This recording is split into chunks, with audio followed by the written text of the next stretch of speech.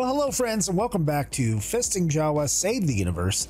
I am Fist-25, and today we're going to do a first look at the brand new CitizenCon revealed and much leaked ship, the Drake Cutter Scout.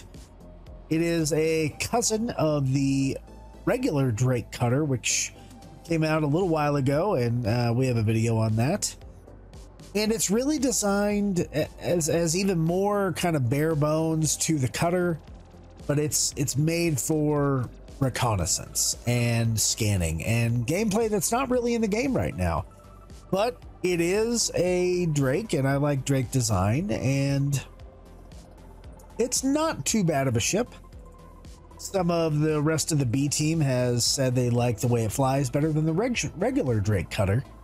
And we're going to go and test that out today here at Everest Harbor and around the Loreville system. With that, let's check out the Moby Glass and look at the specs of the Drake Cutter Scout.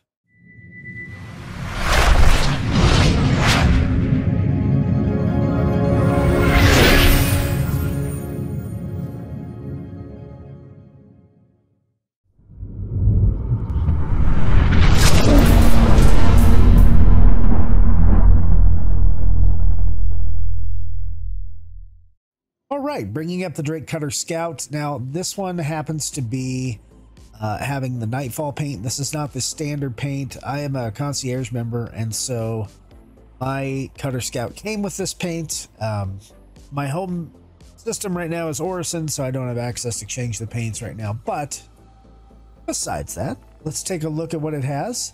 For some reason, it has spots for 3 power plants and 2 quantum drives and 3 shield generators, but what it actually comes with is a size 2 grade D, the worst grade military Boreal cooler, which as of right now, who cares? Coolers don't really matter.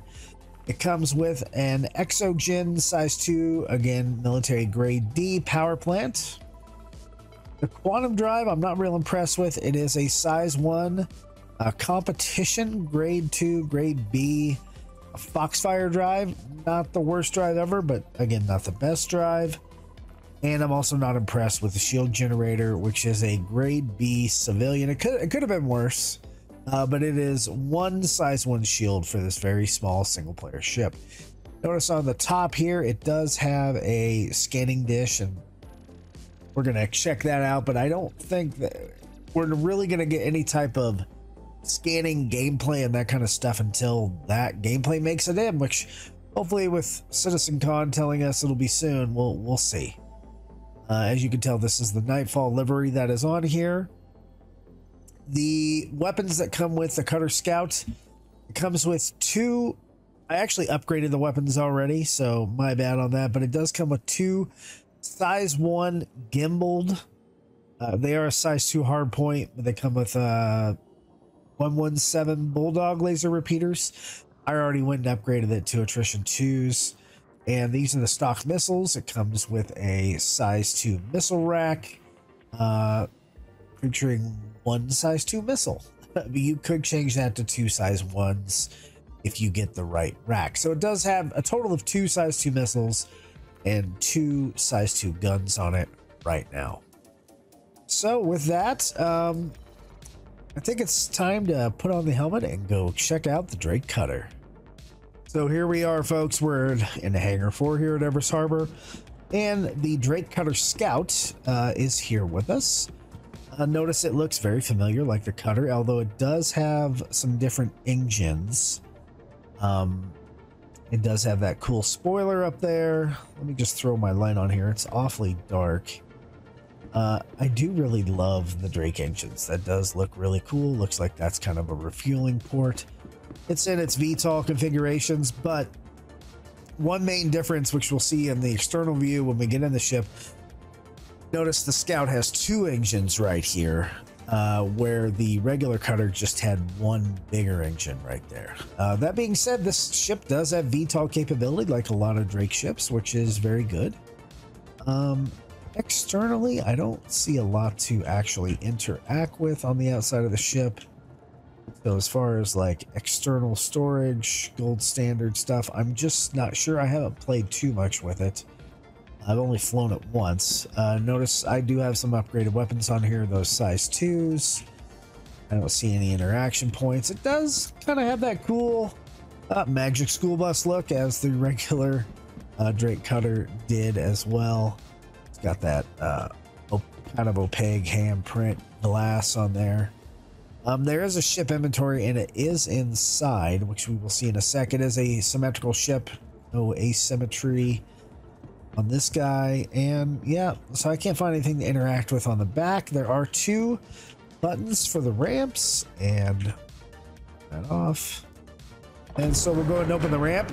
Notice it doesn't have a coming down light like the Spirit does, so that's interesting. I'm now in the cutter. We're going to go ahead and close this door, and we're going to turn our lights on. So now we're in the very small cargo area of the Cutter Scout. It doesn't have a lot of storage. It really only has 2 SCU of storage, so you can't fit a lot in here. But that's not what it was made for. It was made for reconnaissance. So it looks like here it just says unlocked. I'm not sure what that's for. It looks like it's going to be... Oh, well, I mean, they already have battery up here. They have shield up here, so it does look like we do have access to our components here. I believe in the demo they did show that you can put some other stuff in here and that it would cover up the components, which is an interesting trade-off there. There's your jump drive down there. So these things do interact with the soon-to-come engineering gameplay.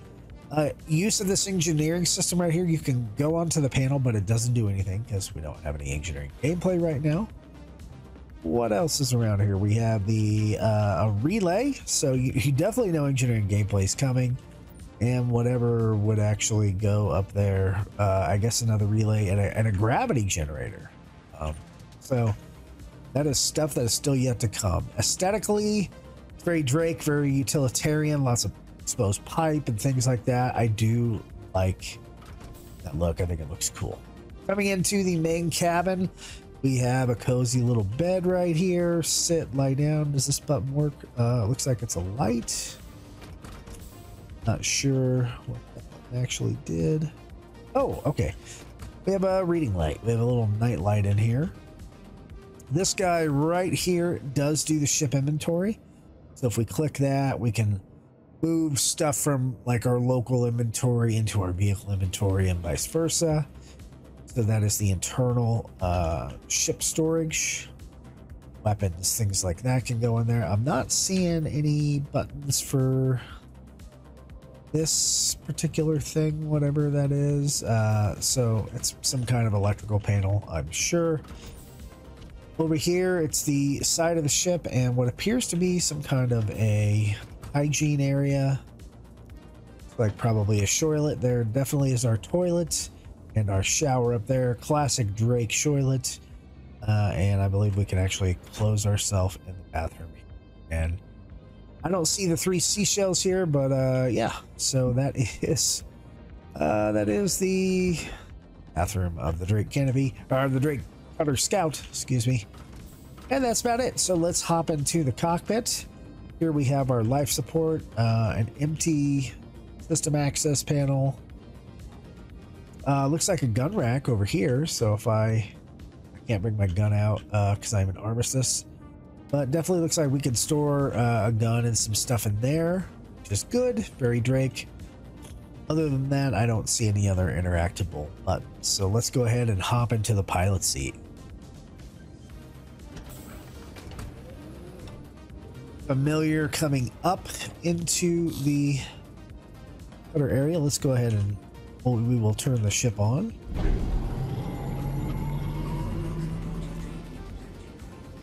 The Drake intro. So let's take a look around the cockpit. There's pretty decent glass here.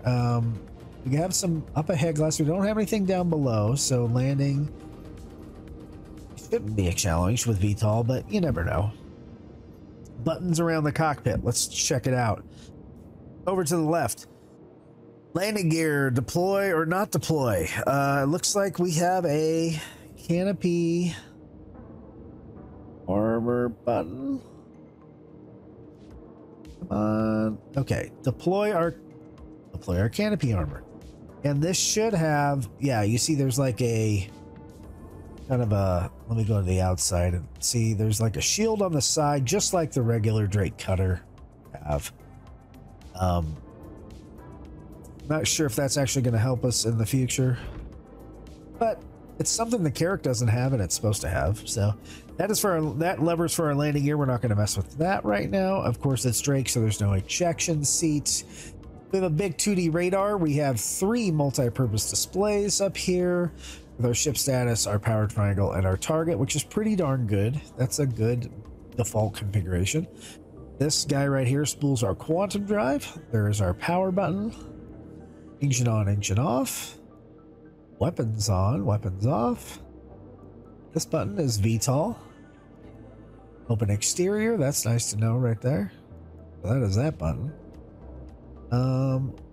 G-Safe limiter, what else we got? Disable ESP, more flight stuff, cruise control, and proximity flight assist. Yeah, this guy, use staggered fire. We'll have to turn that on, see how that works. Our exit button, and I think that's it. That is basically it as far as our buttons here in the cockpit. Let's go ahead and let's take it out of VTOL mode. You can see the engines right there versus the Drake Cutter. It's got those 2 engines, and I have those attrition tubes. It's very green, this guy. Okay, let's turn VTOL back on, and we will call for takeoff. You are clear to launch. Clear to launch. All right, let's go to external view. We will go ahead and cycle up just a little bit. It does have a 3 landing gear configuration, which we'll go ahead and bring up right now. Nice and tidy.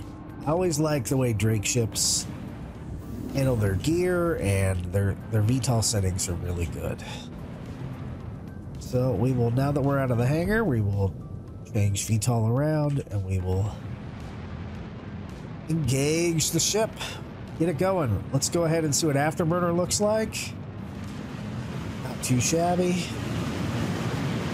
As we cruise past Everest Harbor. Okay. Let's go ahead and head back inside the ship. So, what is this ship good for? Well, not much right now. With only 2 size 2 weapons, you can do a little dogfighting in it. The scanning system, if I hit V, I'm in scan right now. And if I hold V, it'll give me a ping. Hold V and let it go. Yeah, it'll ping. And that's cool. But what does it really do? Not really anything. Over here, it looks like scanning sensors, right? So we'll have some scanning gameplay at some point. I didn't see anything to actually expand the dish.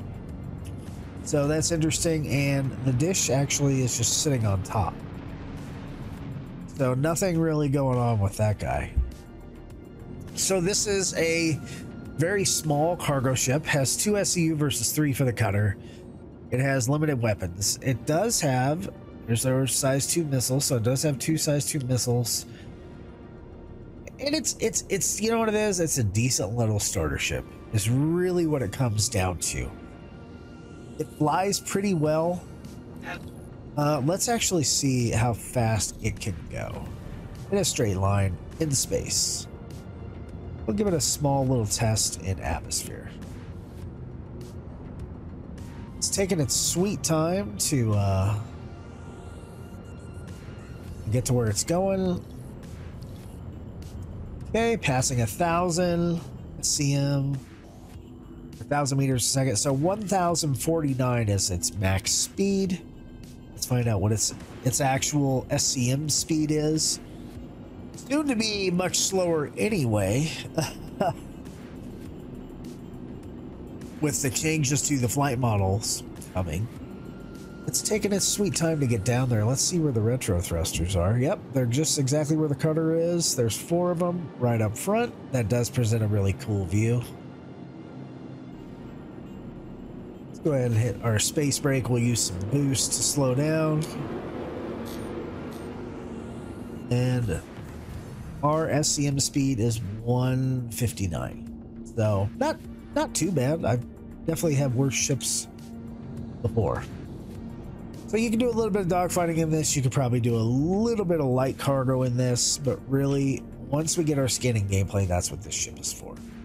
So let's take it down to a moon of Hurston and see how it does in atmosphere, fly it around a little bit, and maybe we'll do a dogfight or something, because there's really not much else to show. So stay tuned for that. All right, folks, so we are here at Magda, and we are going to attempt not to crash and do some flying around the atmosphere of a moon here. Kind of see what the cutter scout can do. So far, the quantum's not the fastest. It's what you expect from a starter ship, right? I'm more of a dogfighter in nature, so I would probably prefer even the Aurora or the Mustang to this as a starter ship, maybe even a Pisces. But it is Drake. I don't mind Drake that much. Seems to handle pretty well. It rolls pretty well. Definitely don't want to run into stuff. It's going at a decent clip here at Magda. I'm trying not to hit anything. We're probably going to pass 300. Maybe not. Looks like our top speed here at Magda is 291 in a straight line. Let's see a nice pull here. Kind of do a 180. Soon that's all going to be flight control services, which one thing, okay, it came around pretty well. One thing that's going to be nice about the Cutter Scout is that it has VTOL. So it's going to be, and the Cutter itself, they're going to be easier to land at different places versus a ship or I guess airplane when you're on a gravity area that you're kind of going to have to float it in, decoupled or whatnot. You're going to have limited thruster availability, but with VTOL ships, you're going to have the ability to actually use the VTOL. Let's go ahead and do a loop. Pretty slow on that. You can see we came up really pretty far. And we're, let me give it a little more oomph. Okay, had to put some up thrust there. I was worried that we might not have made that.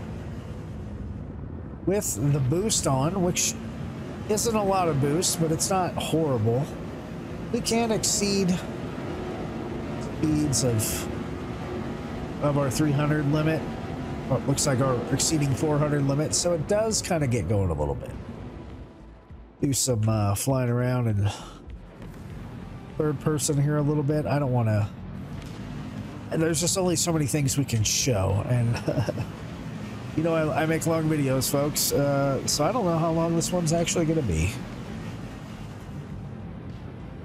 Little aileron roll there.